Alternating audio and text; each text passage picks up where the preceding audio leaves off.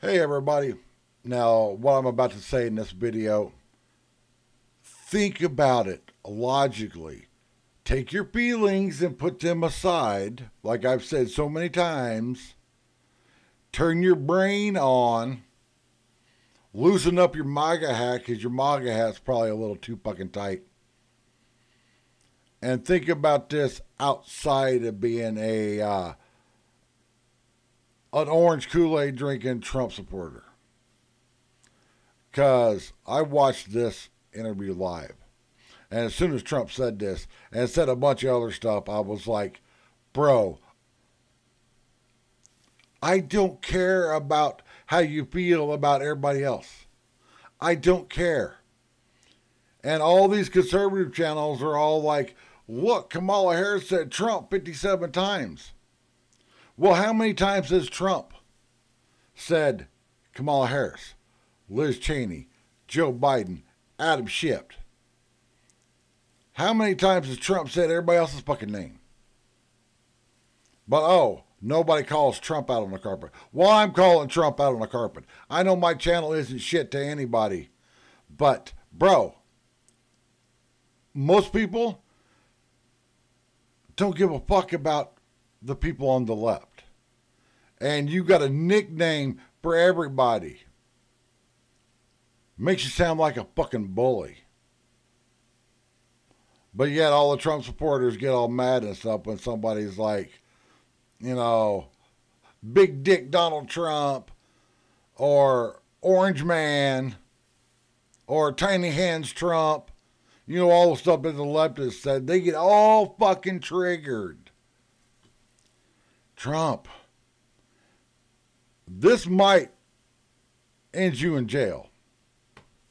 And it's just sad to say that it looks like it's going to be my state doing it.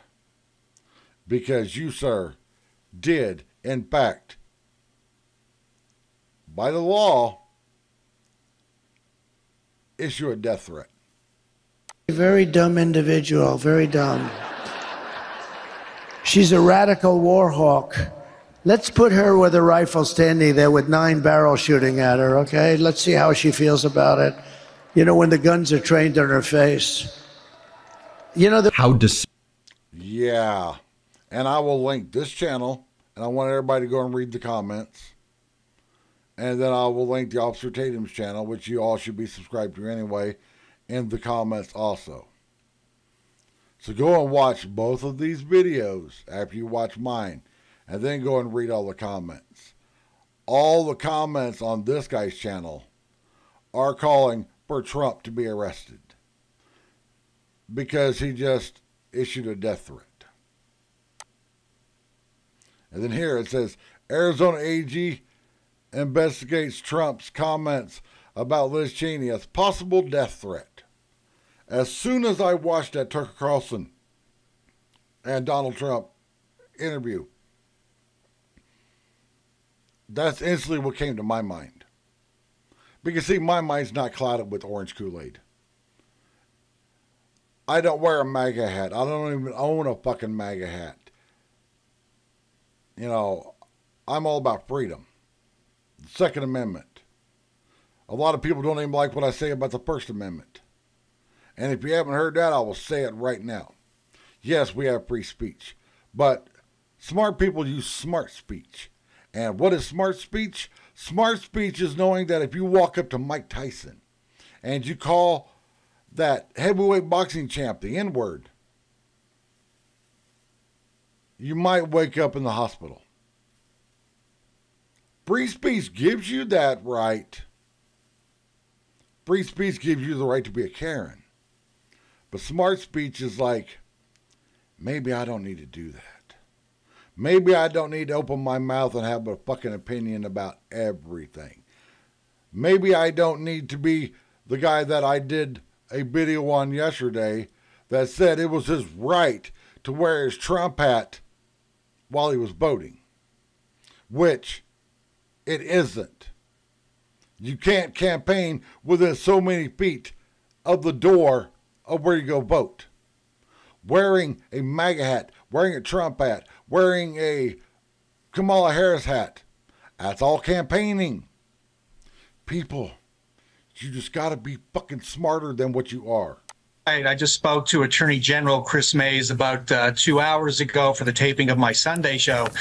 She told me she just gotten off the phone with her criminal division chief, and she was investigating whether what Donald Trump said about Liz Cheney constituted a death threat under Arizona law. Yeah. And you see, this is also why. And I've gotten so many people mad at me when I've said this. I've said it back when I was doing the podcast, and I said it on live streams, and people are all like, "Rrr." We don't need to have individual state laws. And I was talking about traveling then. Because in some states, you can have a pickup truck towing a fifth wheel camper trailer with your bass boat on the back. You cross that state line, and now it's against the law. That's like here in Arizona, it's a constitutional carry state. Well, what if you're out living on the eastern side of Arizona and you happen to stumble across that imaginary boundary line? Now you're in New Mexico. Now you're committing a felony.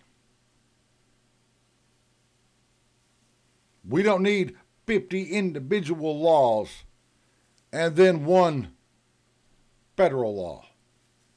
Either we have no federal laws and we all go by our individual state laws, or because we are the United States, we unite under one federal law, and that's how we rule everything. So everything's the same in every fucking state. We vote the same, we do this the same, we do that the same. But so many people is like, no, we're the United States of America.